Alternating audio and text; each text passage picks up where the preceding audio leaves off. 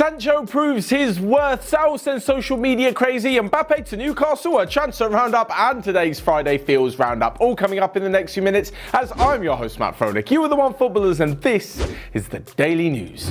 So first off, Jadon Sancho over the weekend really proved his worth with a stunning hat-trick as Dortmund smashed Paderborn 6-1 in the Bundesliga. Now, overall in the Bundesliga, doesn't make too much of a difference. Because of their loss to Bayern, Dortmund are still 7 points behind the league leaders. But if anyone was doubting Jadon Sancho or his stats, or if he was actually that good of a player, all you have to do is look at the stats. Look at his performance this weekend. It's unbelievable, and I am not taking the old, oh, he plays in a Farmers League argument.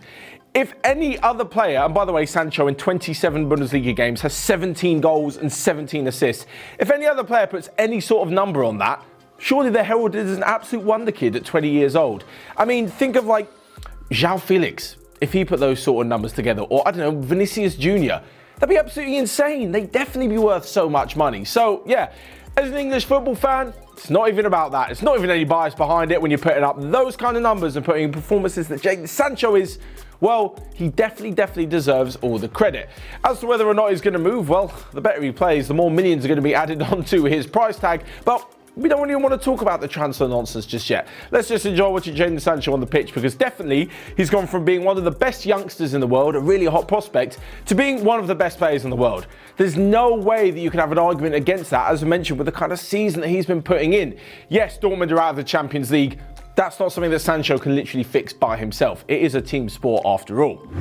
But moving on, and to Sal Niguez, who's been hotly tipped with a move to Manchester United, and yesterday released a few cryptic social media posts which makes it look like he's going to be revealing his club in the next 3 days. Well, that was yesterday, so technically it's 2 days now.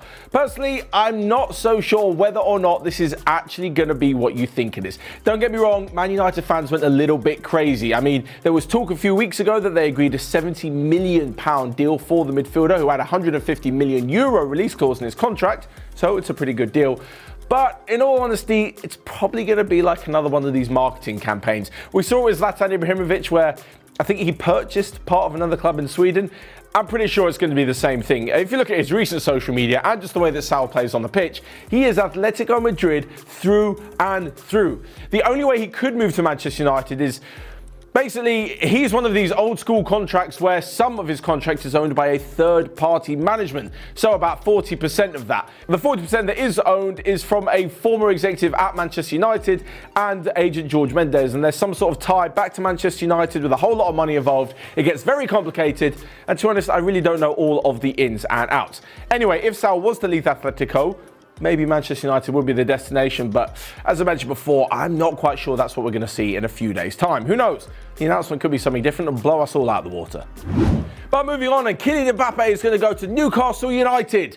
No, he's not. I'm sorry.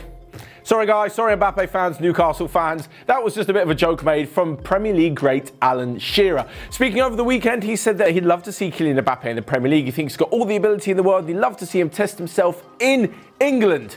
Despite this, though, he was then asked which club he'd like to see Mbappe at, and of course, the Newcastle legend said Newcastle United. Now, don't get me wrong, they've probably got enough money when their takeover goes through, but yeah, there's no way they're going to attract Kylian Mbappe. The thing is, if Newcastle were to become like a Manchester City type team or a PSG type team, it's going to take them like 4, 5, 6 years to get all the money, invest it, get into the Champions League regularly, get challenging for the title to attract the top players in the world.